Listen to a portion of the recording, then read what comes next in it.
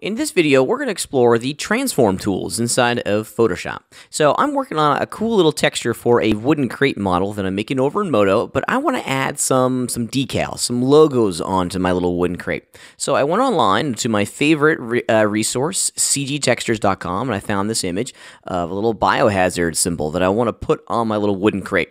So let's combine this layer from this Photoshop document over into my other one. So here's a cool little trick. I'm in the Move tool, and if I simply grab the image, and I gotta select the layer first, there we go.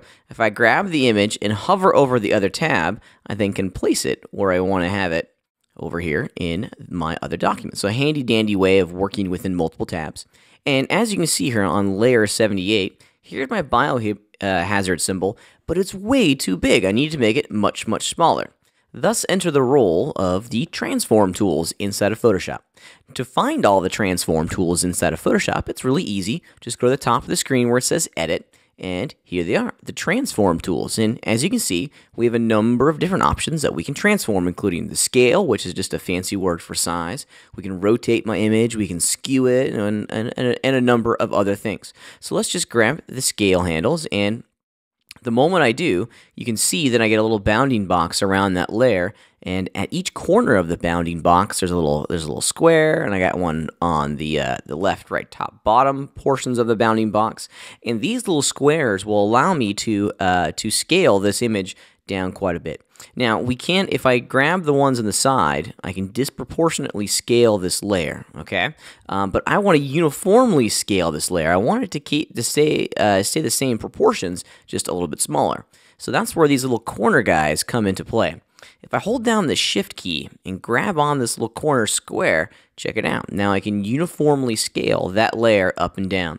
When I'm happy with it, I can just place that image where I want it to go, which is another really cool thing about the transform tools, is that not only can we move and rotate and scale it around, but I can also move it into my new location. So that's pretty cool.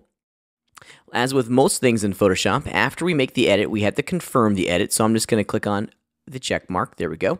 And you can see where it's living.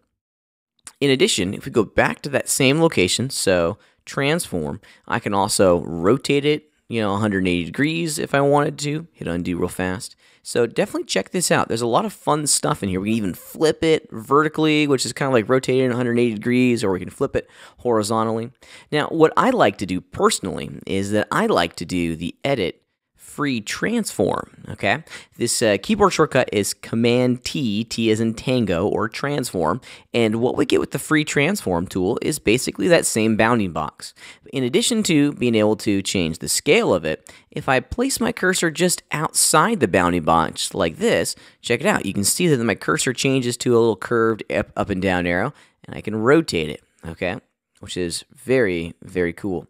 Now, I want to draw your attention to the options up here at the top.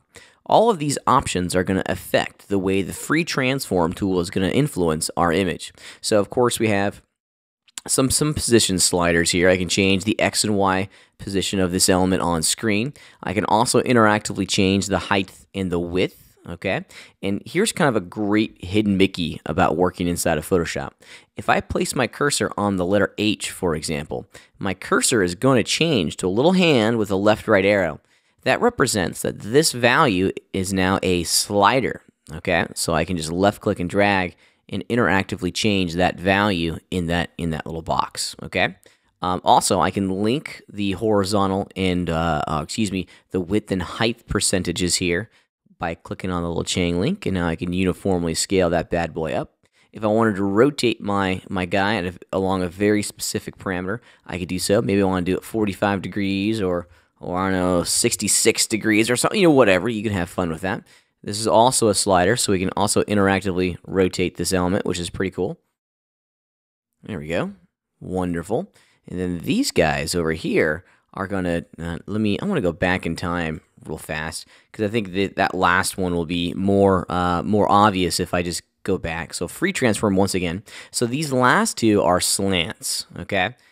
Yeah, there we go. So we can kind of warp and slant this image along a number of values. We get both a horizontal and a vertical slant. Okay, so we can start to establish some of the perspective, or if we have perspective in our art, we can establish that with these slants. So basically, what we're doing with the free transform tool is that we're taking almost all of these options right in here, and we're boiling it down into one tool. So I'm a big fan, big fan of this Command T, the free transform tool, because it allows us to very quickly go in and change the shapes of our layers without having to go into menus, and we get a keyboard shortcut, which I also like. So it's a great addition to the Photoshop workflow. So Command T, free transform, it's going to be your best friend.